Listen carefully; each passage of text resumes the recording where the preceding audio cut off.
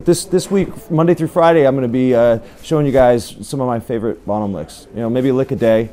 Try and get into some of the stuff that I think made Bonham the best drummer in the world. I think the first Bonham lick I'd like to get into is one that's pretty elusive because it starts in a weird part of the bar. It's the intro to the song Rock and Roll, which is the second track on Zoso, Led Zeppelin's fourth record. It starts on the and of three, not on the one. If you hear it, it is kind of difficult to hear it as the and of three before the one, 3/8 notes before.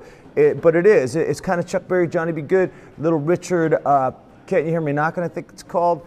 But if you listen to that original Little Richard song, it's so close to rock and roll. It's on YouTube. You can find it. But it's like this. 1, 2, 1, 2, 3.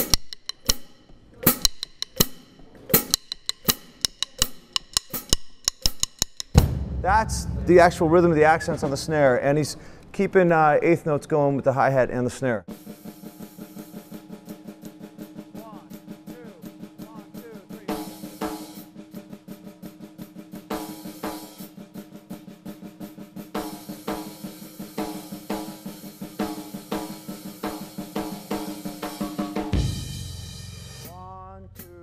One, two, three.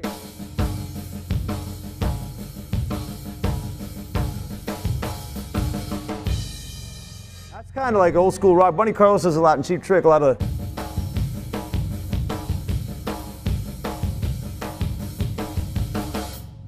two hands together. It's a nice little exercise to work on anyways. It's not as easy as, just hey, it's old rock beat, but actually a little bit of finesse in there. Okay, that was rock and roll. Bonham.